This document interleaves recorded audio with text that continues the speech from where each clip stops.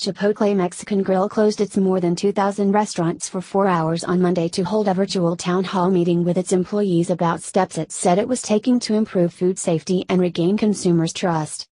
"People will come back," Steve Ells, the company's founder and co-chief executive, told more than 50,000 employees, who were connected to Chipotle's Denver headquarters via video. Emphasizing his faith in that statement, he said the company had no intention of slowing its growth this year. The company allowed a wire service reporter and a reporter from Fast Company into the hour-long meeting, and it tweeted some statements made by its executives and photos of them and employees. It also posted a video clip on Periscope of Mr. Ells announcing a $10 million program to help small farmers who are Chipotle suppliers shoulder the costs of putting in place the company's new food safety system, which will require them to do more rigorous testing. "That means even the ingredients they sell to other companies will be safe, and that's good for everybody, not just Chipotle," Mr. Ells said. Marketing experts applauded the company for its transparency about the meeting, but said the company would need to do a lot more to win back the trust of consumers. Chipotle has experienced 6 food safety failures involving norovirus, salmonella and E. coli since July, with more than 500 customers reporting that they fell ill afterward. Most of those illnesses were associated with 2 outbreaks of norovirus. Whether that's sufficient to persuade consumers to come back in a significant way is questionable, said Alan Adamson, founder of Brand Simple, a marketing consultancy. "It's going to take significant meaningful action that goes beyond telling employees to be more careful and, unfortunately, some time before consumers start to believe it." Mr. Adamson said the best example of a company regaining consumer trust was of Tylenol in 1982 after 7 people died after taking medicine that had been tampered with. Johnson & Johnson, the maker of the painkiller, moved quickly to recall the product and establish ties with the police, the Food and Drug Administration and other authorities so that the company would have accurate information on the investigations. Tylenol's market share crashed, but Johnson & Johnson introduced new tamper-proof packaging and heavily promoted the brand. Today, Tylenol is a best-selling over-the-counter analgesic. Johnson & Johnson bent over backwards and made meaningful changes to the way the product was sold, Mr. Adamson said.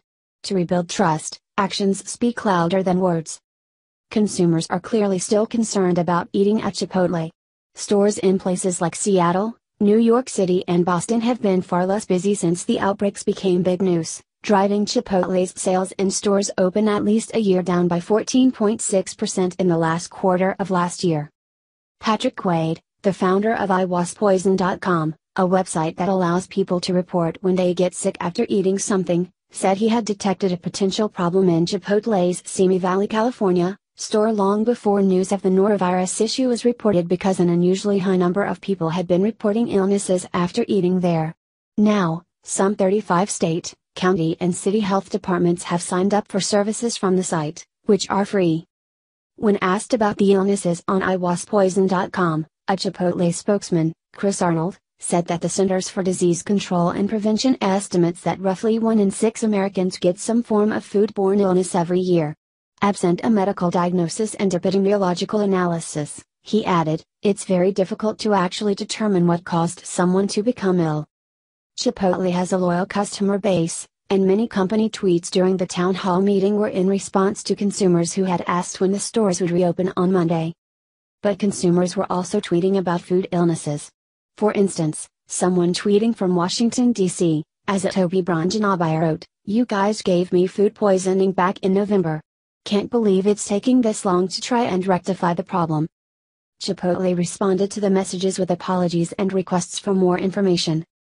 Chipotle gave more insight into what it believes caused some of its woes. The norovirus contaminations that caused the greatest number of illnesses occurred in 2 stores, one in Simi Valley, California, and one in Boston, and were introduced to the restaurants by sick employees, said Monty Moran, the company's co-chief executive. Since the outbreaks, the company has instituted paid sick leave for employees in an effort to encourage them to stay home and has told employees they should report their colleagues who come to work when they are sick. Mr. Moran said that a salmonella outbreak in Minnesota and Wisconsin that sickened more than 60 people was linked to chopped tomatoes.